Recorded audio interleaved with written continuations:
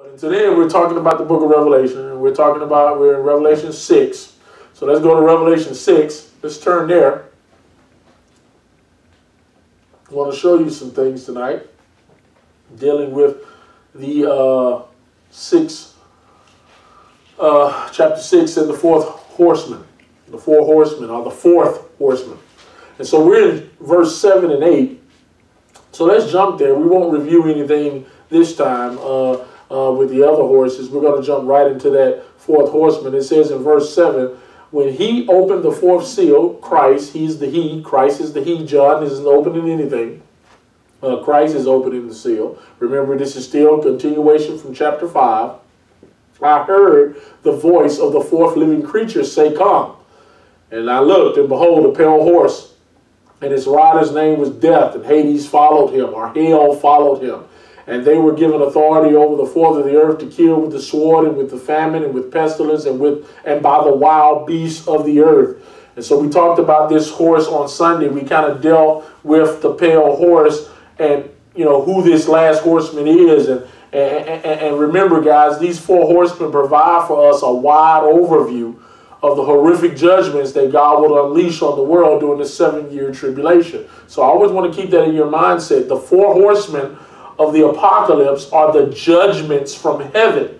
They're not the acts of Satan. They're not the acts of the Antichrist. And we have to keep saying that. I want to keep drilling that these four horsemen. Because think about it. When you thought about the four horsemen of the apocalypse, I mean, because most people have heard the story. They've heard about the white horse, the red horse, the green, the pale horse, the black horse. But you mostly think of these things as like something coming out of hell. You know, like they galloped out of the bottomless pit. You know, that the devil unleashed his horsemen. And even in movies, they make them be like the devil is orchestrating them. Like the devil is in charge. These are his four generals that he sent out. And I think that's a gross mischaracterization of the book of Revelation, because we see that these horsemen, watch this, guys, they don't originate in hell. They originate out of heaven. They come from the throne. Remember, it was the living creature that summons them. He says, come, and behold, John sees this horse. And so I think that's the understanding that we got to get, guys, that these horsemen are divinely ordained and divinely controlled.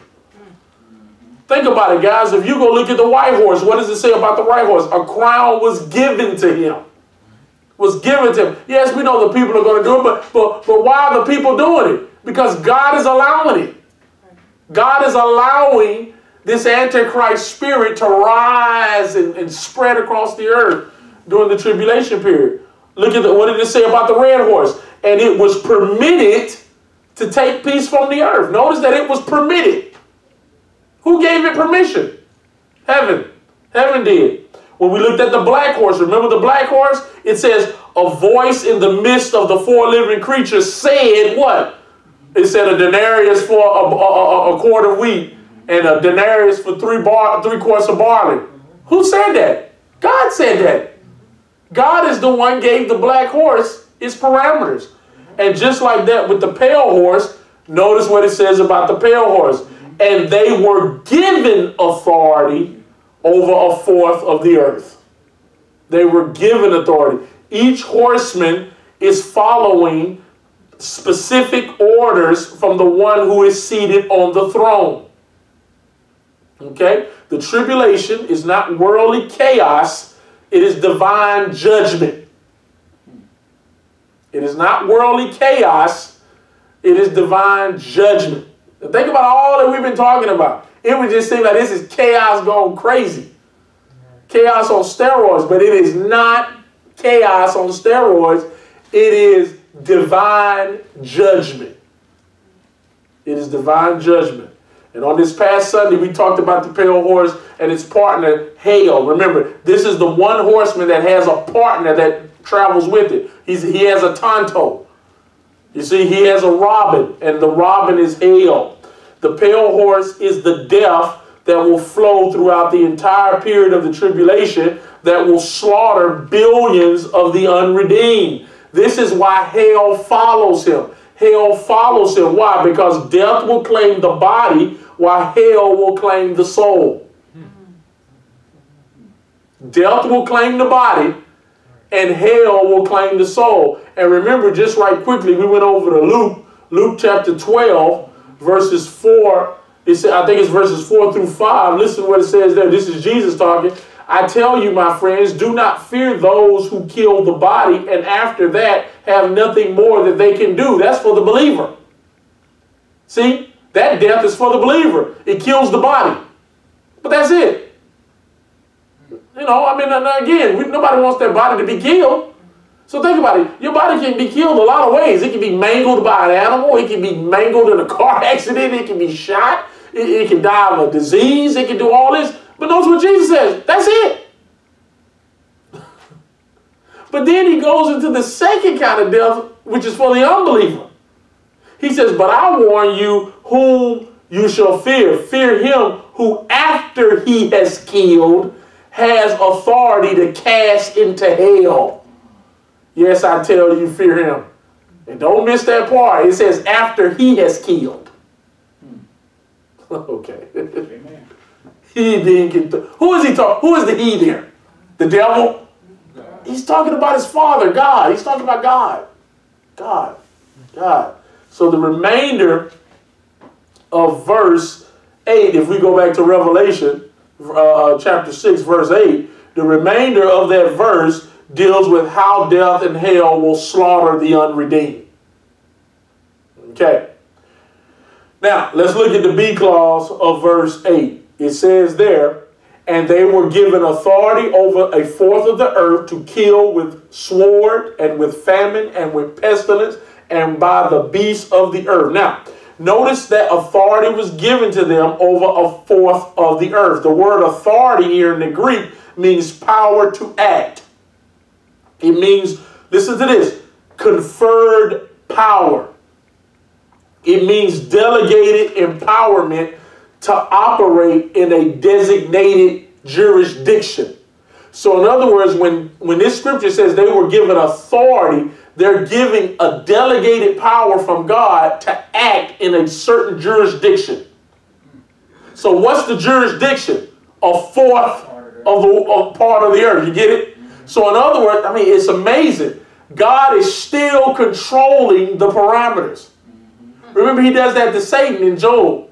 Remember, he tells Satan, he says, hey, you can touch all of his hands, but you can't touch his body. Right. And then remember in chapter 2, Satan comes back and says, skin for skin, though, man. It didn't work the first time because you didn't let me touch his body. Well, let me touch his body. I guarantee you he'll curse you. And God didn't say, okay, go ahead and kill him. No, God says, okay, you can go ahead and touch his body, but you can't kill him. So notice who has the control. Furthermore, Jesus says he has death, hell, and the keys to death and the grave. And he got them. He got the keys. The devil doesn't control who gets to die. Right. Wow. I mean, that'll preach. You know, we was watching a movie on Monday. It's a movie night that we had with the family. We all sit and watch a movie. So we was watching this movie. I ain't going to tell you the name of it because you're like, why y'all watching it? And so in the movie, the devil that came and it was like kind of snuffing out people and all this. And so after it was over, I used it as an opportunity. I was talking to the kids. And I said, like Jasmine and LJ, I was like, let me explain something to you. I said, the devil doesn't have any authority to just kill people at will. I said, in other words, he just can't come along and I just feel like killing people. Okay, if that were the case, then why talk to Eve in the garden? Right. Why not everybody that God created, the devil just kill him? Sure. So as soon as God made Adam and Eve, kill him. And then God make another one, kill him. God make another one, kill him. Why not kill all the Christians? If that was the case, if the devil had a power to just kill however he wanted to, then just unleash his demons and fallen angels to kill all Christians. No, he doesn't. Remember, he walks about as a roaring lion, seeking whom he may devour. As a. It didn't say he's a roaring lion. He's as one. He's the prince and power, a dragon that fills the air.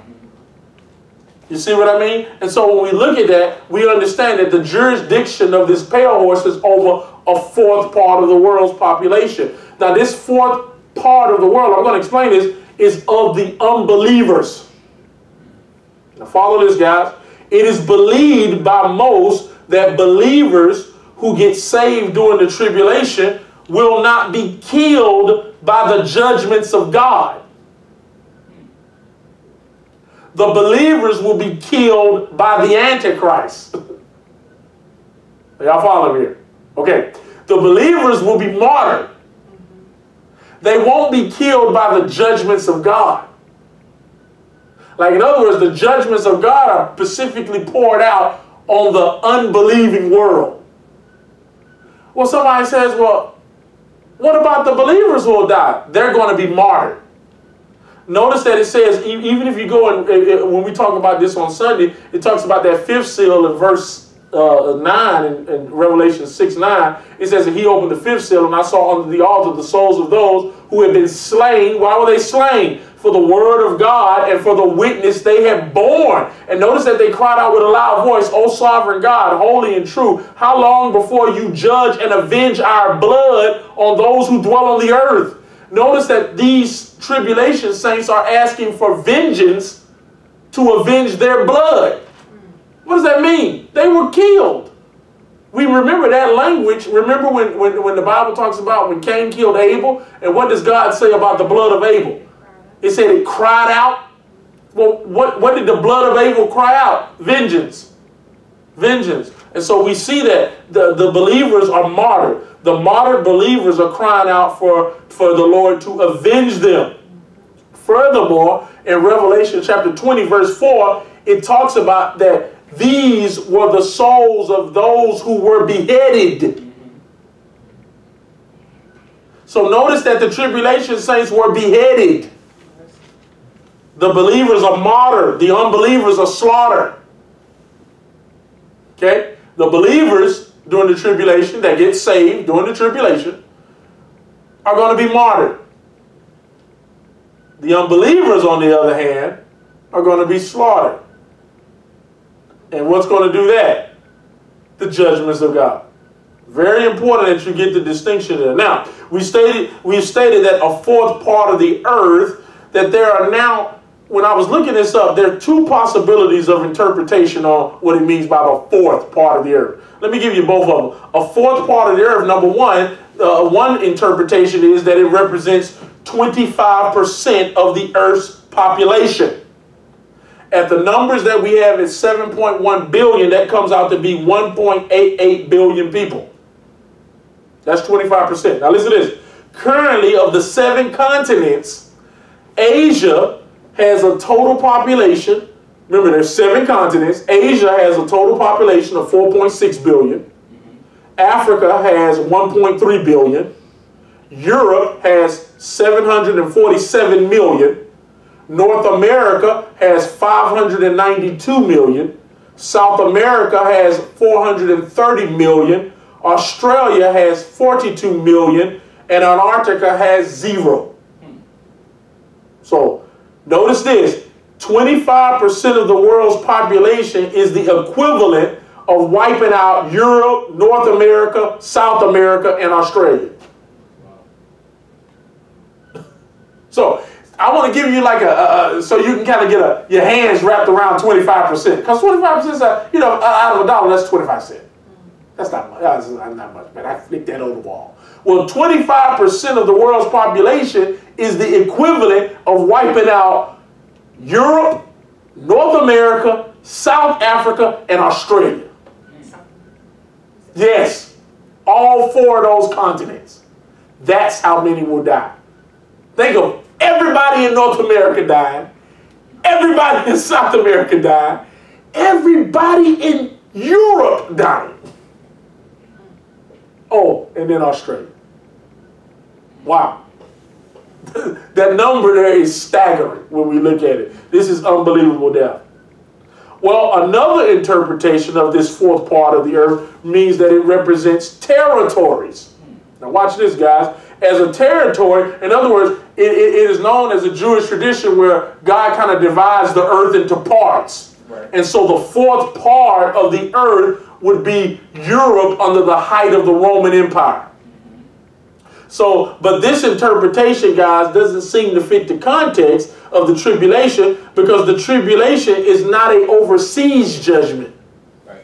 It is God's wrath and judgment being poured out on the earth. Remember, what does God tell the church of Philadelphia? That because you have kept the word of my patience, I will keep you out of the hour of testing that is coming upon the whole world to try all those who dwell on the earth. So the tribulation is not just a period where God is just judging Europe or the Middle East. It's a judgment poured out on everything. So I don't think that that interpretation holds, guys. But let's say even if you went with that interpretation, that means the death would still be unimaginable, because if you just say a fourth part of the earth is just Europe, well, that's 747 million people. That's still a lot of people, guys. Can you imagine all of Europe being wiped out? Italy, Spain, Germany, Sweden, Denmark, Great Britain, all of it, gone. Russia, gone. Guys, that's still a lot of people. And so now, here's what it says about this. In order for this horseman to do its job, there are 4 ways that God is giving him authority. We see it in the verse there. It says here, and they are given a fourth part of the earth to kill with what? The sword, that's 1. Famine is 2. Pestilence is 3. And wild beasts of the earth is 4. So this pale horseman has 4 weapons he can use. Okay? Now, watch this. The word sword there is the Greek word rhamphia. Now you guys will remember that because it talks about what comes out of the mouth of the Lord. It says that he has a 2-edged sword. Remember I told you that's rhamphia. That's not a machaira. A machaira is the little dagger type sword. A rhamphia is the Conan, the He-Man sword. This is a broad sword. So in other words, when it talks about he can use the sword, this is a broad sweeping judgment that he can use. The pale horse will kill unbelievers through, number 1, bloodshed, mainly through war and civil unrest. I mean, we're getting a taste of what this can look like. I mean, we're seeing civil unrest, but you know, we haven't seen mayhem and murder take place in the middle of the streets. We're seeing civil unrest in the sense of, you know, people defacing property and throwing things. But what happens when you have civil unrest that ensues in murder and bloodshed? And remember, Jesus talks about that in Matthew chapter 24, verses 6 through 7. It says, and you shall hear of wars and rumors of wars. See to it that you're not alarmed, because the end is not yet. It says, for nation will rise against nation and kingdom against kingdom. So notice that Jesus kind of gives us a picture of what this war will look like. Number 1, you will have wars that will be between kingdoms, but you're also going to have ethnic groups raising up against ethnic groups, or tribes against tribes. Y'all get what I'm saying? So I can see how the bloodshed, do you know, there were, you can find this on Google. You can Google it. I think it was in Indiana. Or maybe, was it Indiana? Yeah, it was in Indiana. They were doing the protest, a very peaceful protest, and they were coming back from the protest. Right. And as they were coming back from the protest, the black protesters went through kind of like a white neighborhood, and all the white young people were out there with guns in their hands, watching the blacks march by. And you say, well, man, that's kind of creepy. Well, but I'm telling you how you can see ethnic group rise up against ethnic group. You can see how what you have going on now could easily spew out, because it can lead to a lot of hate groups. And here's the deal. Not only do you have the Ku Klux Klan, that's a hate group, but you got Black Panthers. You got other militant black groups and militant white groups that can come out. And now all of a sudden, you know, let's say the white militant groups get tired of it. They say, man, you know, we had enough of this, man. And then they just start killing. And then you got the black militants, they start doing their thing. Then you throw in the Latinos, then you throw in everybody else. You can see how you can have this thing spew out. We also know about ethnic groups and tribal wars with the Sunni and the Shiite Muslims. Right. Watch this, guys. Did you know Pakistani and India? They're really like the same people, but Indians hate Pakistanis and Pakistanis hate Indians. True. Africa had the same Tribe problem. in Africa. We see it all the time. In other words, we know that this is very possible. We can see how this is possible. We're living in it. Why? Because sin will be let off its leash and the depravity of man will be in full operation. So because sin is let off its leash now all of a sudden man can be depraved. He can go as bad as he wants to now. You know, as bad as he can possibly get. And I really believe we're going to see glimpses of that. Well, the tribulation will see glimpses of it. I really do. I believe the restraint, the training wheels are going. Now, think about what we're seeing now is sin restrained. Correct. What happens when the restrainer lets go of the leash? How bad do you think man can get? We see glimpses of it with murderers, with heinous murderers. Jeffrey Dahmer would be one. Son of Sam would be another one. What's the one who heard the voices? Had the little cult group. Charles Manson. Charles Manson. Yeah, who'd you say? You said Bronson, right? Oh, Jones. Yeah, Jim Jones. You can see how bad man can get. But I'm telling you guys, I don't think the world has seen anything into the tribulation. And so he's going to be having the sword to do a lot of the killing. Number 2 is famine. Famine. He can use famine. Now, this is through hunger. That's what the word famine there means. The famine, though, go back to our lesson on the black horse, is the result of inflation of the food prices. Remember, Revelation 6:6 says that it's going to be a day's wage for a quart of wheat or a day's wage for 3 quarts of barley. In other words, it's going to be a day's wage for the good food and a day's wage for the bad stuff. That's literally what it's talking about. The famine will also be, we forgot about this. So not only will you have famine that will be a result of inflation, food prices are too high, so nobody can afford it, so that'll kill people. That'll kill poor people. Why? Because they can't afford the food. And I don't know about poor people. It'll kill people who got money. Hey, if it's a day's wage to feed my family, we're going to die. Because how can we feed all of us? There's too many of them. It's too many. Somebody not going to go eat. Somebody, think about if it's a day's wage. Right. To feed. So no, you're not going to be able to do that. You're just not going to be able to do that. So many people will die as a result of the inflation. But we forgot. In Revelation, look at Revelation 13. Revelation 13. Here's another reason for the famine. Look at Revelation 13, verse 16. Revelation 13, verse 16. It says, and it causes all, both small and great, both rich and poor, both free and slave, to be marked on the right hand of the forehead, so that no one can buy or sell unless he has the mark.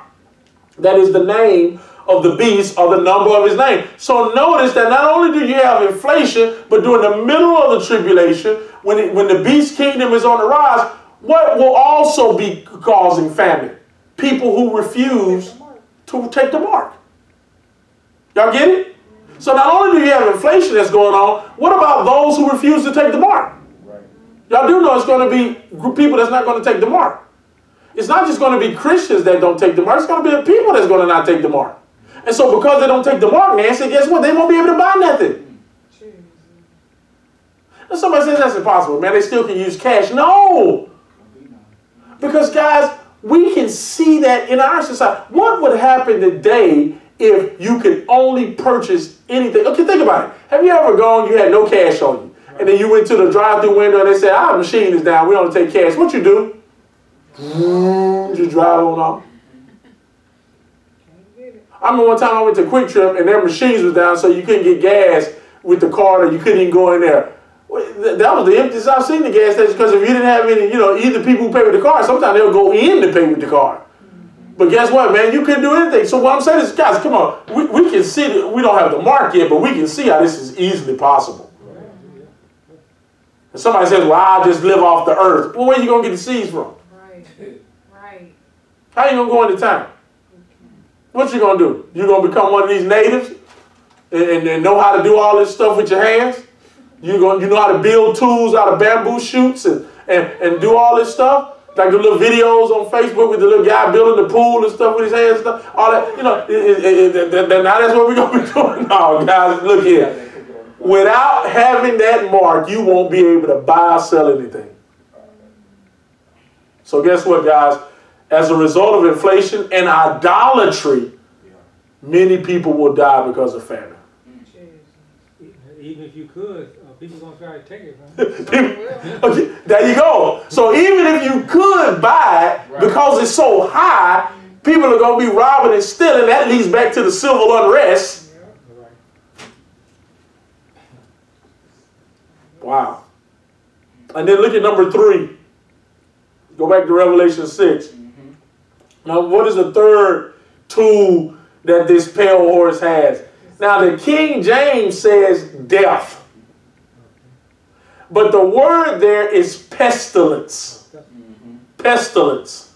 Pestilence. Pestilence.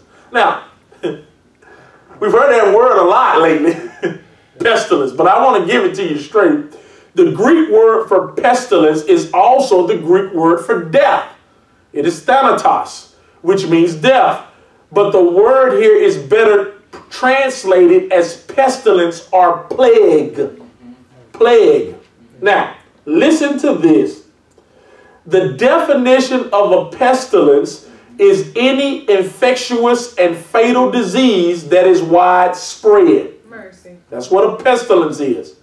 It can come in the form of a plague, like the bubonic plague of the Middle Ages, or it can come from the beasts of the earth carrying fatal infectious diseases.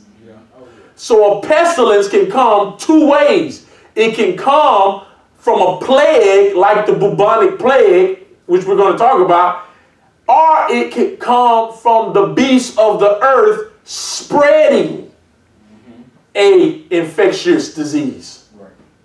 Okay, so that's why I think when you look at the third and fourth things he has, death and the beast of the earth, you can almost put them together. But I want to show you something. Now, follow this, guys. Go to 2 Chronicles. Yes, Old Testament. Go to 2 Chronicles. You guys know this verse, chapter 7. Look at verse 12. This is Solomon's great prayer at the dedication of the temple. Look at 2 Chronicles chapter 7. Look at verse 12. Okay? It says, Then the Lord appeared to Solomon in the night and said to him, I have heard your prayer and have chosen this place for myself as a house of sacrifice. When notice what God says, when I shut up the heavens so that there is no rain, or command the locusts to devour the land, or send pestilence among my people. If my people who are called by my name humble themselves and pray and seek my face and turn from their wicked ways, then will I hear from heaven and I will forgive their sins and heal their land. The reason why I wanted to point that verse out, because I wanted to show you that it was God that sends the pestilence. Right. Okay, the devil doesn't have a jar of pestilence that he can unleash. It is God that sends plagues. Did y'all know that? That's good. It is God that sends pestilence as an act of judgment for disobedience and rebellion. You got to hear this, guys. Because when we think of these things, now again, let me say this for the tape. I'm not telling you that the coronavirus was sent by God. I didn't say that. Oh, he one of these preachers said God sent it as a judge. I didn't say that coronavirus is. But I'm talking about this form of pestilence. It is a specific thing where God is sending this. I mean, we can read about it all throughout the Old Testament. We can read about it. Go read about Israel's journey through the wilderness for 40 years. It would be nothing for God. They would be murmuring, complaining. God will send a plague. And then all of a sudden people start dying. Moses had to go run and make an offering. How about this? When David numbered the people, Remember that? And it said Satan stirred him up, but then it tells us that God allowed Satan to stir him up because God was mad at Israel anyway for being disobedient. And so what happened? The angel shows up and tells David, okay, because of your disobedience, you can choose this. You can choose war, where the land will be devastated by war. You can choose famine for this long. He says, or you can choose a pestilence for, I think it was like a couple of weeks that'll go throughout Jerusalem. David said, man, he like, man, just give me the pestilence. And the Bible says, man, that a pestilence went across Jerusalem, man, and started slaying the people. And then David went and saw the angel of the Lord standing with a sword over Jerusalem, getting ready to strike Jerusalem. And David went to the threshing floor. Right. And that's where he offered an offering. And it says, God told the angel, it is enough. Stay your hand. Don't touch Jerusalem. The angel of the Lord was sent to do the pestilence.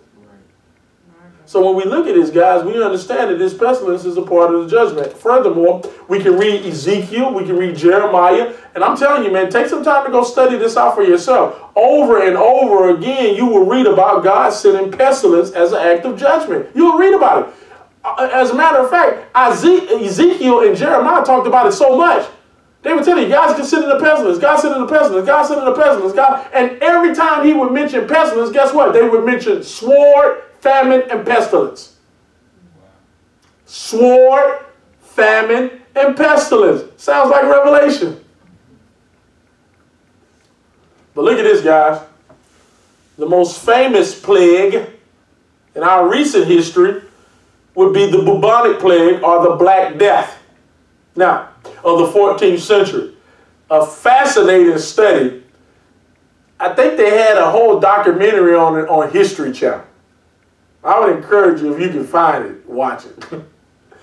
Because I read the transcript of it, but it's a, if you don't know what a plague is, go study the Black Death, the bubonic plague. Listen to this. It is estimated that anywhere between low numbers of 75 million, but the most they believe is 200 million people died as a result of the Black Plague. And actually, the History Channel stated that 60% of the world's population in Europe was killed during the outbreak of the Black Plague during 1346 to 1353. 60% of Europe's population. 60. Wow. Listen to what the great Renaissance poet Patriarch wrote about the Black Plague. I want you to read. Please listen to this, guys. Listen to what now he lived during that time. As a matter of fact, Patriarch, he actually lost his wife and his kids to the plague. He buried them. Now, listen to what he says. He says, all the citizens did little else except to carry dead bodies to be buried. At every church they dug deep pits down to the water table, and thus those who were poor, who died during the night, were bundled up quickly and thrown into the pit. So everybody would die at night, and then you would just collect the bodies in the houses and just throw them over into a pit. In the morning, when a large number of bodies were found in the pit, they took some earth and shoveled it down on top of them, and later others were placed on top of them. And then another layer of earth, then other bodies was placed on them. He says, just as one makes lasagna with layers of pasta and cheese. I know, right? That's what the bodies, they were just like stacked on top of each other like this. Another writer during that time stated that there were also those who were so sparsely covered with earth that the dogs dragged them forth and devoured their bodies throughout the city. Wow. Guys, the Black Death was an epidemic called the bubonic plague. Now, the bubonic plague is a disease caused by bacterium. I can't really say that word. It's Yersinia pestis. That's what it is. It's a bacterium. It's like you know what a bacteria is? A bacteria is like a rod-shaped organism. It's a living organism. Remember, a bacteria is a living organism. And so it's like a little small rod-shaped bacteria. And it circulates among wild rodents where they live in large numbers and in great density. In other words, it is a bacteria that is found in rodents, in rats. Okay? The plague arises around humans when rodents in a human habitation, normally black rats, because they when the black rats get infected, the black rats are normally what's known as the common house rat. The black rats are also known as ship rats. I remember when we was in the Navy, when we would pull into a port, we would put out these big old we call them rat guards. They would be on the mooring lines, and they would be large, big circles that were shaped like this, so the rat couldn't climb over and come to the ship. Because I promise you, when they didn't have them up, and it would be a sight to see, you would see these black rats. They would crawl up the little ropes to go right on into the ship. And you didn't want a rat to get in the ship, because that could affect all the sailors. Okay, so they didn't want that to happen. And so the black rat is normally known as the house rat. So that's the one that that got affected. And it likes to live around people. Then you have the gray rat that prefers to live in sewers and cellars. They don't like to live around people. So the bubonic plague was spread by the black rat, the common house rat. Now watch this. The plague is spread from the rats to humans through the rat flea. You got to hear this now. I know you.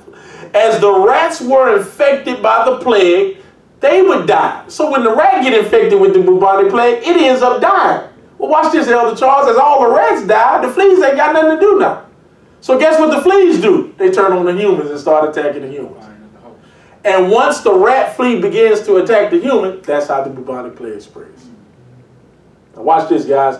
Once bitten, the bacteria is carried to the lymph nodes that begins to swell and form very painful buboes. That's where you get the bubonic from. They form these painful bores or sores on you called buboes, and normally these sores are found under the armpit or the groin, and they're very, very painful. Very, very painful. The victim begins to bleed internally, then moving to it moves to the respiratory system until the entire lung is infected, and it leads to a bloody cough, shortness of breath, and then death. Wow. Death from the bubonic plague took anywhere between 8 to 10 days from the flea bite, with no obvious signs occurring until it was too late. So in other words, it could be incubated in you for days and you not even know you got it, and then all of a sudden the buboes forms under the armpit, boom, and the person can either die that day. Very painful. Once the plague hits the lung, it spreads through contaminated droplets through the cough. Now it comes a pneumonic plague. It's a pneumonia type plague now. But the black plague, however, it wasn't transmitted, like the history comes down to tell you that it was translated by rats. No, it was the fleas. It was the fleas. Now I'm saying all this for a reason. Y'all gonna see how this makes sense. This means that pestilence and plagues are more common, watch this guys, during warmer seasons. Unlike viruses, which are more common during what? Colder seasons. The last outbreak of the bubonic plague then was 1654, where there were over 30 waves of the black plague. From 1346 all the way to 1654. Now watch this.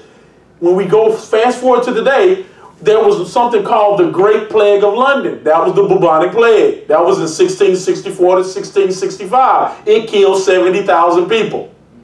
An outbreak took place in Hong Kong in 1894, bubonic plague. That was 80,000 to 100,000 died. Now, because of modern medicine, only 15 to 20 people die each year from the bubonic plague. Did you know that? You still have some people die from it. Okay? And now, the weaponizing of a plague is called biological warfare. Okay, then we're done. During World War II, Japan dropped plague-infested fleas on China. Wow. That's cold-blooded. So you take these plague-infested fleas and you just throw them out there into the Chinese population because it's warfare. That's biological warfare. Also, you guys will remember in 1991 during the Gulf War, it was confirmed that Iraq had developed biological weapons and that they had used it on their own people. You also heard about the nerve gas from Syria. You know, you have all different types of biological weapons. You also have anthrax. Did you know anthrax is a biological weapon?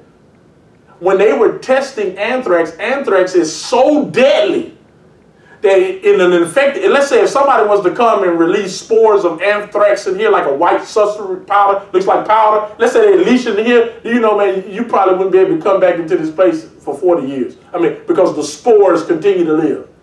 And all it takes is for you to breathe them in. Ebola. All these are virus type deals that are living organisms. So when we think about this, guys, we think about biological weapons. When we talk about what this pale horse can do, man, I mean, he's got a lot at his disposal. But when I was looking this up, the most deadly kind of plague is viruses. Did you know that? Scientists confirm today that the influenza virus, or the emphysema virus, not emphysema, I'm sorry, what is it? The flu-type virus. What is it? Influenza? Influenza virus is the most deadliest disease because it takes a minimum of 1 year to develop a vaccine. In other words, before scientists can know how to create a vaccine, it's already too late. Recent reports say that science says that a pandemic of a flu-type virus would decimate the population because hospitals would get overwritten. They wouldn't be able to care for people. The virus can be spread through droplets in the air. They can be spread easily through people. And guess what, guys? As people die, nothing we can do about it. You just have to just keep moving them along. But watch this as we end. Go to Revelation 16. Revelation 16. Are you there? Your heading should say the 7 bowls of God's wrath, right? This is what God is going to unleash on the Antichrist, on the beast kingdom. I want you to see if it sounds a little bit like the plague. Then I heard a loud voice from the temple telling the 7 angels, go and pour out on the earth the 7 bowls of the wrath of God. So the first angel went out and poured out his bowl on the earth, and harmful and painful sores or boils came upon the people who bore the mark of the beast and worshipped his image. Remember what I talked about the warmer season, guys? Go down to verse 8. The 4th angel poured out his bowl on the sun, and it was allowed to scorch people with fire. They were scorched by the fierce heat that cursed the name of God, who had power over these plagues.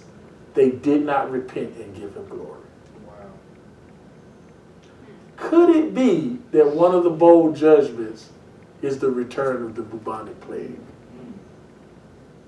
And that these bowls that these unbelievers were getting was that judgment? Because we read about how God uses pestilence as a form of judgment. As we close, guys, with the teaching about these 4 horsemen, everybody go to Ezekiel. Ezekiel 14.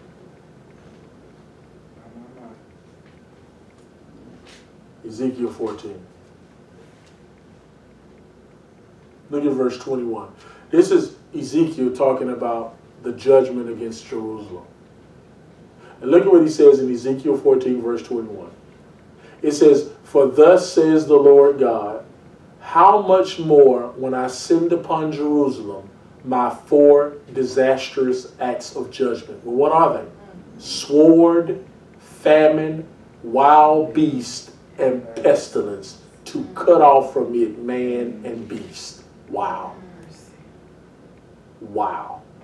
But behold, some survivors will be left in it, sons and daughters who will be brought out. Behold, when they come out to you and you see their ways and their deeds, you will be consoled for the disaster that I have brought upon Jerusalem, for all that I have brought upon it. They will console you when you see their ways and their deeds, and you shall know that I have not done or without cause all that I have done in it, declares the Lord God. Isn't that amazing? God says, how much more when I send my 4 disastrous acts of judgment? And what are they? Sword, famine, wild beasts, and pestilence. My God, that sounds just like the 4 horsemen. That sounds just like the 4 horsemen. And guys, those 4 horsemen, that's what characterizes the entire tribulation period. And I'm telling you, man, you don't want to be any part of it. Any part of it. Because you're going to have deception flowing from the white horse. You're going to have warfare going from the red horse. You're going to have inflation and economic and disaster and famine from the black horse. And then on top of all that, you got a pale, sickly horse galloping across the earth, swallowing up people in death. And hell is behind them, swallowing up the soul. Guys, it's going to be horrific judgment during the tribulation period. That's why we have to accept Jesus Christ now. That's why instead of talking about going out here activating folk and doing all this craziness and talking about putting your hands up and defunding police and folk need to do this and we need to be preaching Jesus is returning. We need to be preparing as many people as we can for the return of Christ. We need to be getting saved, people saved. That's what the church should be doing. Amen. Amen. You are not going to stop sin from spreading. So stop trying to cure the world. Why not try to save as many people in the world? And it first starts with yourself. Just like the flight attendant always says, before you help somebody else with their mask, how about you put your mask on? Right. So before you go out there and try to help heal the world of bad police officers, how about we get saved? Amen. How about I say yes to Jesus Christ? I bow the knee and recognize that I'm a sinner so that I can escape these things that are going on. Because it's going to happen, guys. This is where the world is going. And if you think it's bad now, you think police brutality is bad. You hadn't seen any brutality until you see what God does to the planet during the tribulation period. So I want to encourage you guys, know the Lord today. Today is the day of salvation. Amen. So join with us on Sunday as we continue. We're going to continue to talk about these things as we go forth, guys. Thank you guys for joining with us. To all our members of Eternal Purpose, thank you guys for joining with us. Don't forget to continue to support the ministry. Also, you can find us on the World Wide Web, EternalPurposeFellowship.com, YouTube, Eternal Purpose Fellowship. Subscribe to our page, and Facebook, Eternal Purpose Fellowship. Please like the page. Until then, we'll see you on Sunday. God bless.